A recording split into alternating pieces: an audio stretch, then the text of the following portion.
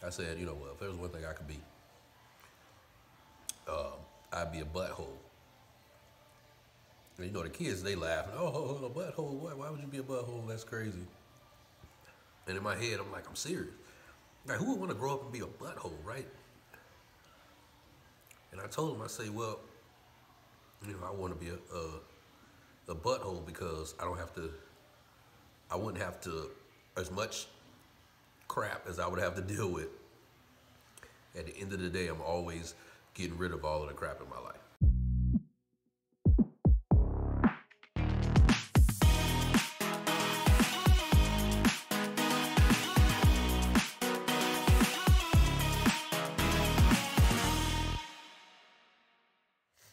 What's up, my grub lovers? Who ready to get their grub on? You know that I am. It's your boy, Mr. Grub, back again with another video for you guys.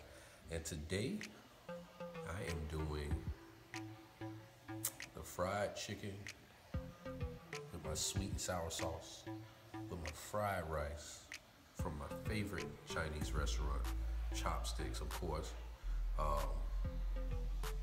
There was actually a challenge put out to actually do this. I actually saw a post on an Instagram post from Eat with Q about doing this challenge. So I said, you know what? Regardless of the promo and all of that other stuff, I was actually thinking about doing something like this, but I was like, I didn't know when, right? So I was like, you know what? It was on my mind. It popped up. It must be meant for me to do it. So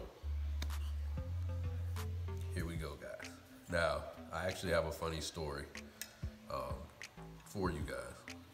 And I haven't told many people this outside of my family, but when I was younger, they used to have a lot of job fairs, like at the school and stuff. And, you know, you have, even the kids' parents would come out and talk about what they did, what their jobs were.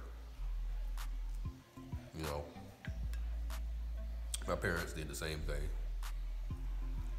And, you know, it's cool. You know, you got your doctors, your teachers, your lawyers. I mean, you know, all the way down to your postman, bookkeepers. It was all these different positions, right? But as a child, well, let me say, as me being a child, my thought process was a little different. What I noticed is that a lot of people who were in my grade class, I would say about third grade, second and third grade, they were already stating, you know, like what they want to do. Like, I want to be a doctor, or I want to be a football player. You know, I want to do all of this stuff. I want to be famous. I want to be an actor. I want to be an actress. And I'm like, yeah, that's cool, man, you know? That people are already thinking like that at such a young age.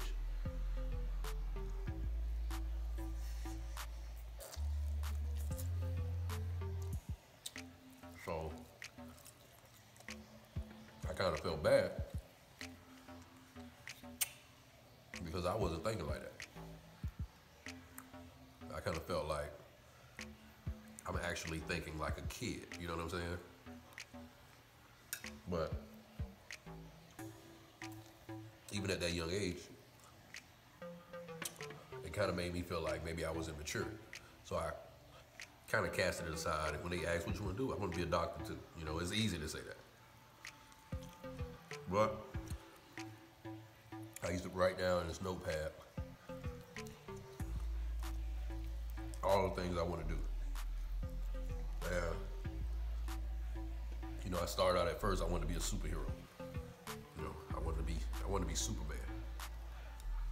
Because, you know, at that time, I felt like Superman couldn't do no wrong. He spent his whole life,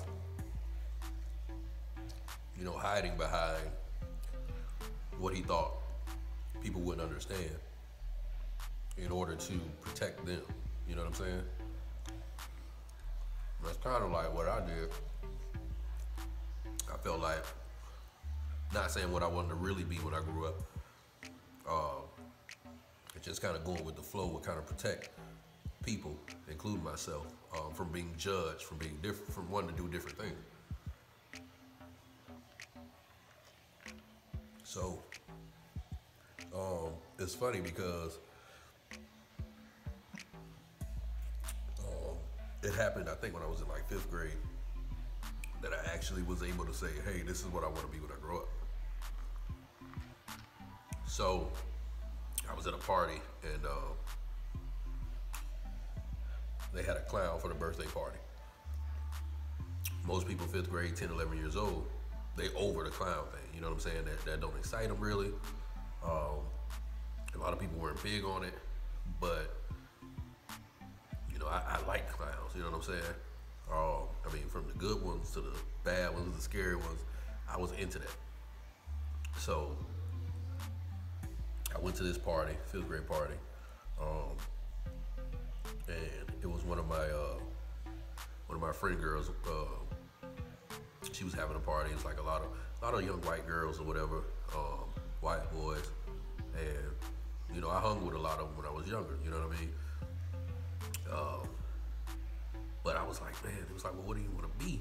You know, we were talking in a group, and it was like, if you could be anything in the world, what would you be? You know, you got one person like, I'd be invisible, you know, or I'd be a supermodel, I'll be this. So I'm like, all right, well, I mean, everybody's talking about crazy stuff, so I could just say mine, and then even if people say, oh man, that's cool, then I know it's acceptable. But if they just laughed, and I'm like, all right, they just think I'm playing the game, you know?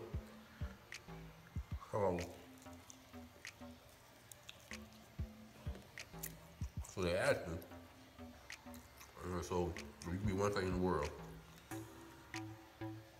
what would you be? So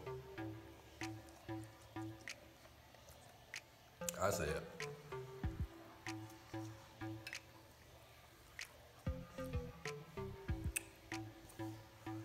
said, you know, well, if there was one thing I could be, I'd be a butthole. And you know, the kids, they laughing, oh, a butthole, why would you be a butthole? That's crazy. And in my head, I'm like, I'm serious. Like, who would want to grow up and be a butthole, right? And I told him, I say, well, you know, I want to be a butthole because I wouldn't have to, as much crap as I have to deal with. At the end of the day, I'm always getting rid of all of the crap in my life. And as a kid, you know, you deal with different frustrations as a child. You know what I'm saying? For me, it was just more so, you know, I wasn't really the cool kid when I was little. You know what I'm saying? So I was just like, if you could wake up every day and start over, do something different. So I'm like, man, if you a butthole, you just getting rid of shit every day and start fresh. You can decide. It's almost like you can decide when and where to just say, I'm done with this shit. You know what I'm saying? And just let it go. And they laughed, man. He was like, that's crazy, that's funny, or whatever, you know what I'm saying? And of course, I got in trouble for it when I got home. But I think that was some of the best sleep I've ever had, because I was like, people, it was cool after that. You know what I'm saying? Everybody was cool after that. It was funny. It was really funny. I remember we had to do a children's book, kind of like a children's book idea and read in front of the class. And I did the same thing when they said, okay, we'll write a story, but make it into a joke. And I wrote a story about a dog I had called, what the dog, I think it was like, the dog was called, okay, so the dog was called Booty Itch, right? So I say it fast so people didn't really catch it. So I gave the story, it was like, I'm going around with flyers, I lost my dog, I'm going around with flyers. And I'm posting them up. Anybody seen my dog? Anybody seen my dog? Nobody seen him. I'm crying. And the guy walks up to me. This is a book I'm reading, guys, in elementary. Oh my goodness. I'm crying. My poor booty. The guy's like, what's wrong? I'm like, my poor booty itch, my poor booty itch. My poor booty itch.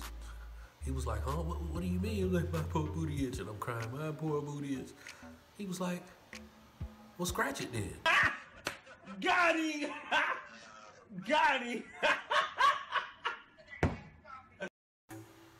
And I said this in class, and it was like a pause.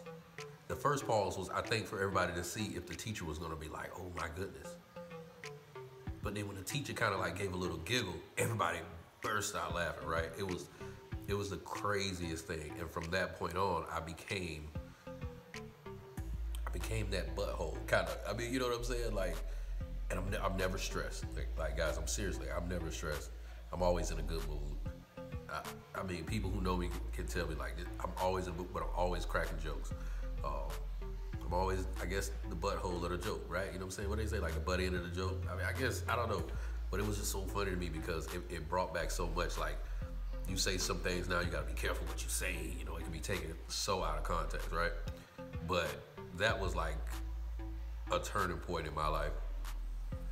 It was a funny turning point. It was a turning point in my life. And I'll never forget that. I mean, I'm telling you, I hope I find that book now. My poor booty itch. We'll scratch it there. I'm like, it's so funny as a kid, man. Like, you grow up and you see it, it don't really make you laugh as much. But for me, it kills me inside because I know what it took for me to get to that point where I was uncomfortable enough to just say what was on my mind, man. You know what I'm saying? That was me. That was me, the butthole. So even having a job, you know, doing what I love to do, I'm still able to be what I want to be. I'm still able to be that butthole. Every day I just, if there's anything that bothered me that day, man, I dump that shit. You know what I'm saying? And I move on. New day, new shit to deal with. You know what I mean? Carry it for as long as you need to carry it and let it go. You know what I'm saying? So you guys can learn from that. You know what I'm saying? And just apply it to your everyday life. Things don't have to always be so technical to matter. That's just me. So, you guys have heard my embarrassing story. And I'm actually okay with it. So, I'm gonna let y'all go on that note. Don't forget to like and subscribe, guys. Comment below, let me know if you guys have an embarrassing moment. I would love to hear it. Until then, it's your boy, Mr. Grub. I'm out.